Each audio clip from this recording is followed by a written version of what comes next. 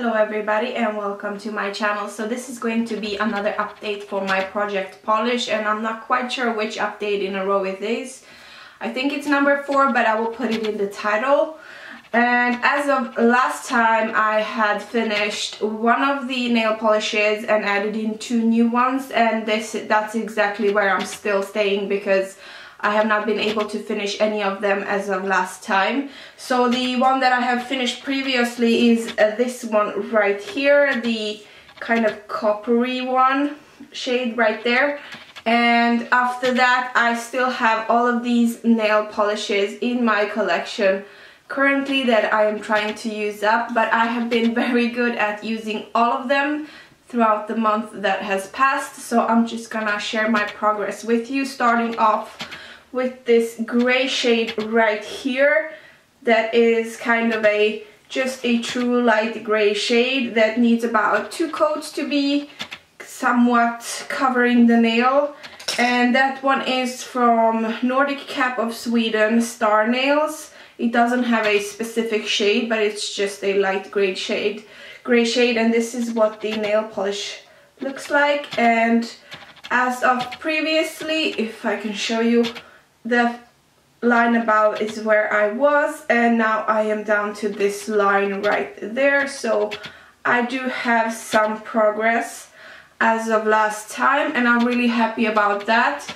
And although there is about half of this nail polish left, it is very thick and gloopy and applies very unevenly and streaky, and it's very difficult to work with. So it's not very far away from me to having to use the nail polish thinner in it, which means this will last me forever because it's already thick and gloopy, so the quality of these ones are really not that good, but I'm gonna be working through it anyhow.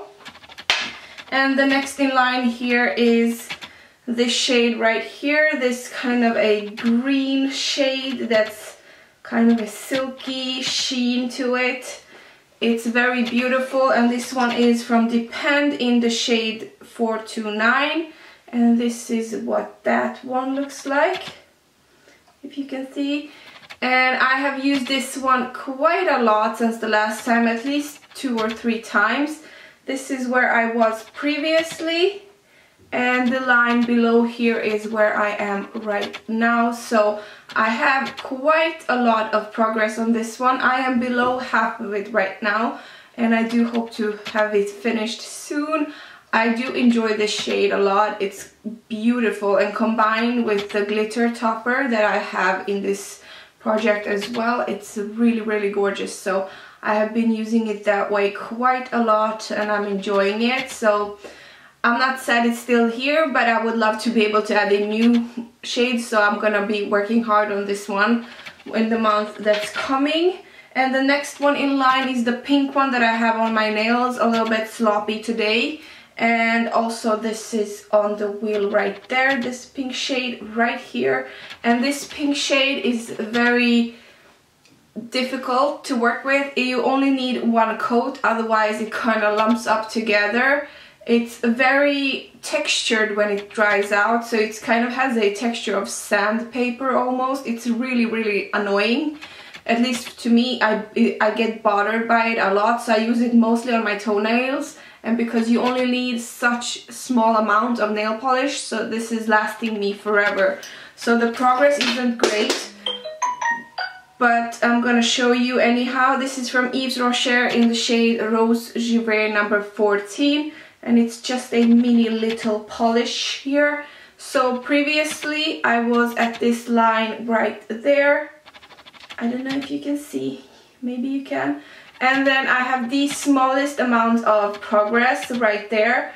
But I promise you, I use this twice on my fingernails. I used it once or twice on my toes, and that's how little progress you get with this one. So you can imagine how difficult it is to use this one up. But I do have very little left, so I'm going to be working hard on this one as well. And the next one in line is the blue shade right here. This is what it looks like. It's kind of a true ocean blue shade, and this one is from She Bunny in the shade 028. This is what the bottle looks like.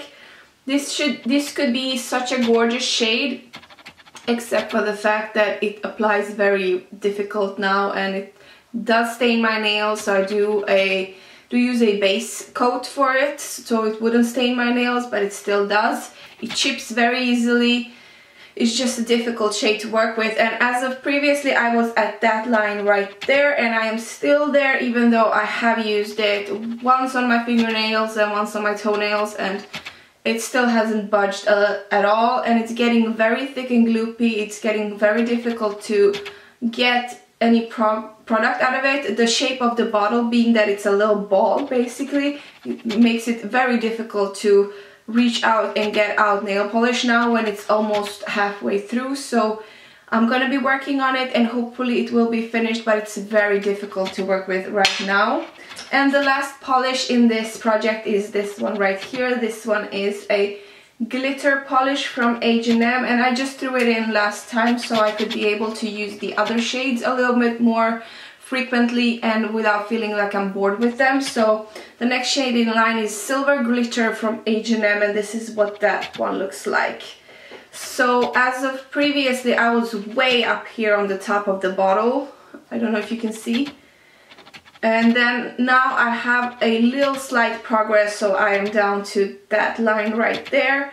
So I have used it quite a bit as a topper, and I do like it a lot, and I'm gonna try to use it on its own a little bit as well to make some more use out of it. And my phone is disturbing me a lot. So that was the last nail polish, and as I said, I'm not gonna be adding anything extra in, and so this is what I have to work with throughout the rest of the month that's coming.